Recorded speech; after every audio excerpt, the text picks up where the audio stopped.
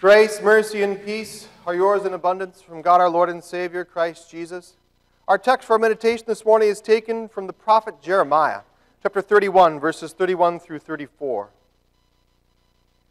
The time is coming, declares the Lord, when I will make a new covenant with the house of Israel, with the house of Judah.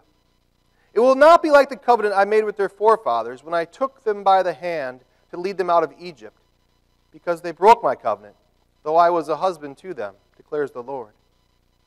This is the covenant I will make with the house of Israel. After that time, declares the Lord, I will put my law in their minds and write it on their hearts. I will be their God, and they will be my people. No longer will a man teach his neighbor or a man his brother, saying, Know the Lord, because they will all know me, from the least of them to the greatest, declares the Lord. For I will forgive their wickedness and will remember their sins no more. So far, our text.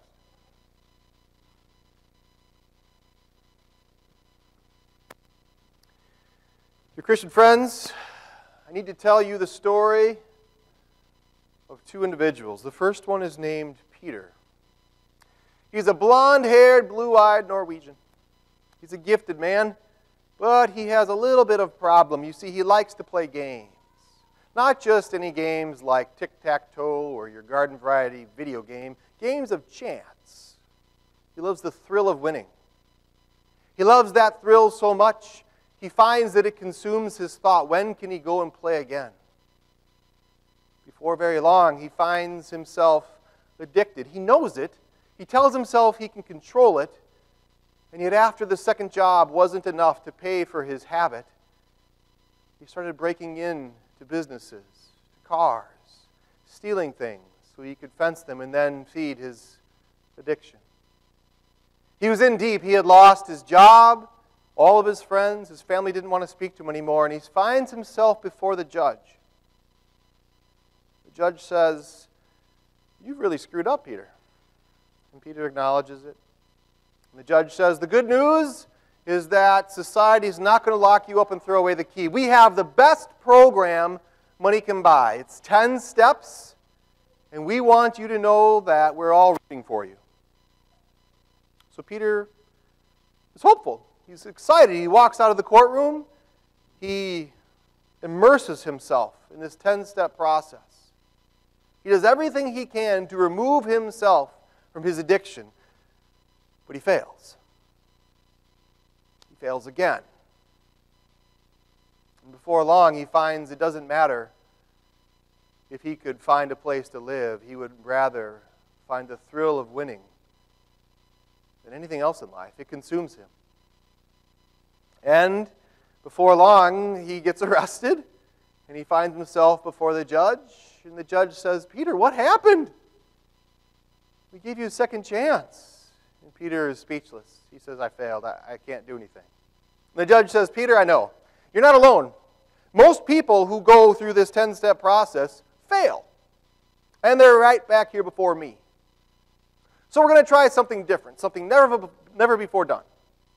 What we're going to do is take away all of your debts, all of your prison time. It's all gone. Peter's getting a little nervous. Sounds too good to be true. Judge, why?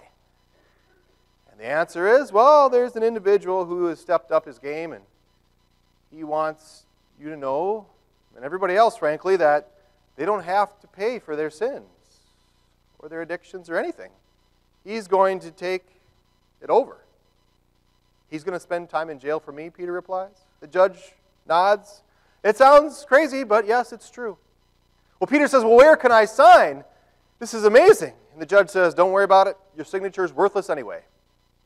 All the times that you failed, nobody cares about you.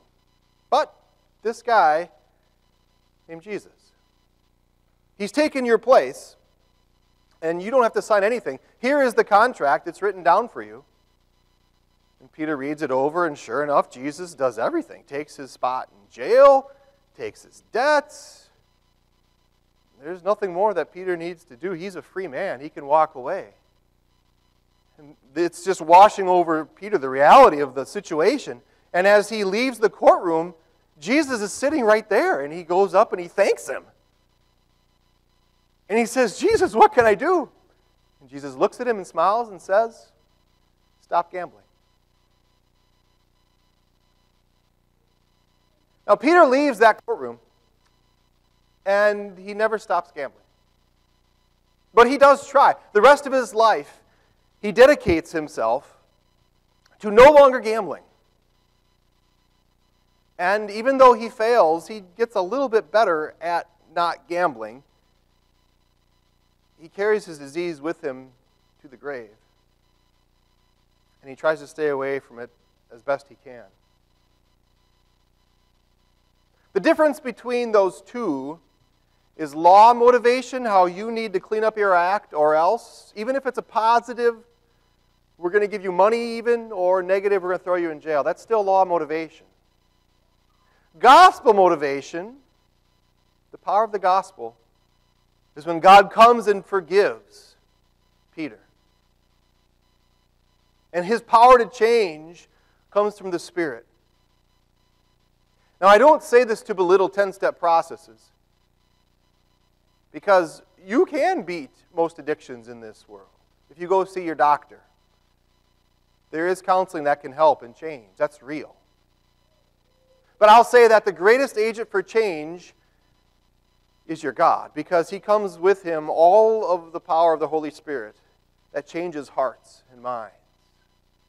It doesn't necessarily change the realities of the physical addiction that happens in your brain when dopamine and serotonin and all those come rushing in and your body just loves it. There's a physical side to all addiction, of course. And yet sin is a whole other animal, isn't it? All of you are addicted to sin and you cannot stop. And yet I said there were two individuals at the beginning of this sermon, didn't I? Because the tale isn't just about Peter. I want to introduce you to Paul. He's a blonde-haired, green-eyed Norwegian. There's a little bit difference in the Norwegians.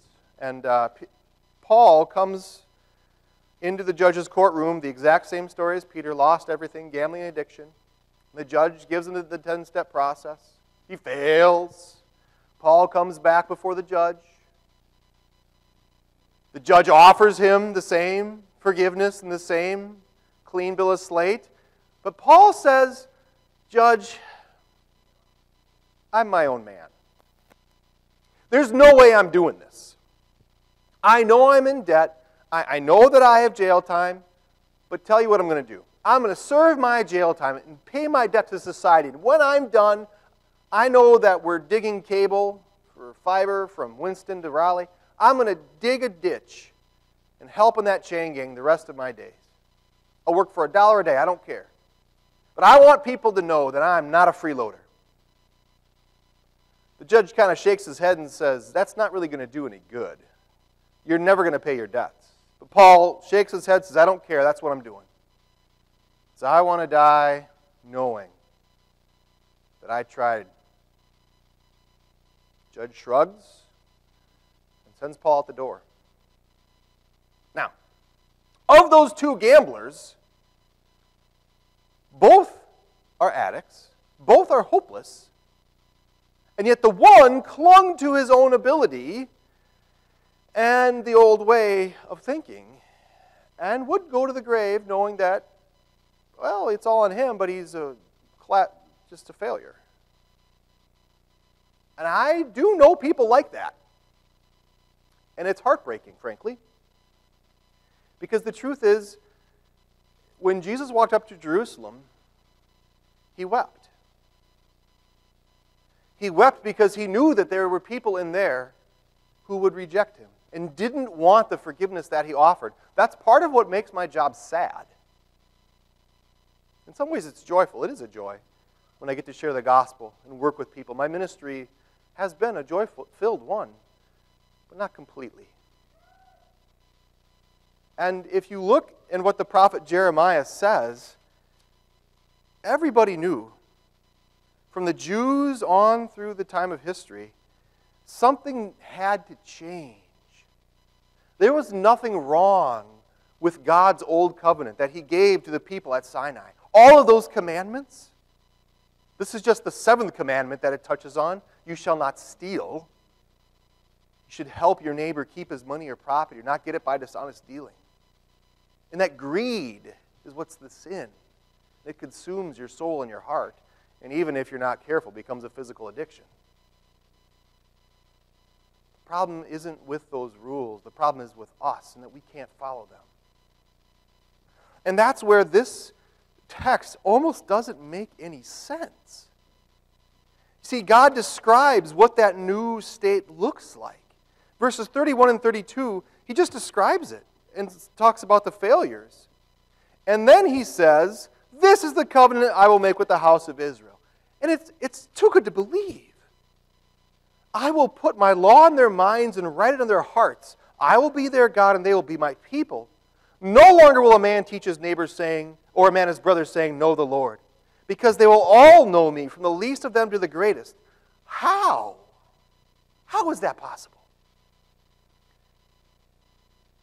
Keyword is for. This is how it's happening. For I will forgive their wickedness and will remember their sins no more. Beautiful gospel. And what makes it even more powerful is that Jeremiah had nothing good to... God told Jeremiah, your ministry will be a failure. Get going. Jeremiah is the weeping prophet because he watched Jerusalem go down into ashes. And there were people who saw this happening and went to ashes happily. I can't imagine anything more hopeless and sad. And yet God has something far different planned. On this Sunday of judgment, hear the gospel and know that that walk from the bed to the kitchen, from your car to the pew, I don't know, what is the longest walk for you? Whatever that is, get used to walking it. Because I'm sorry to say, you're not going to stop sinning. You can minimize the sin the more you work at it, and you will stop. I praise God that Peter was able to change any of his habits at all. But your addiction to sin is only something that you can maybe mitigate. Go to that cross frequently for the forgiveness that's only found there. Because it's there that you can find forgiveness, peace, and change for your life. Dear friends, that is God's rehabilitation program. Amen. Please stand.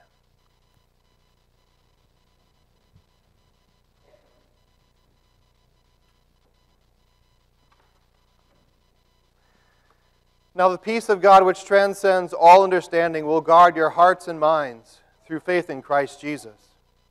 We now confess our Christian faith using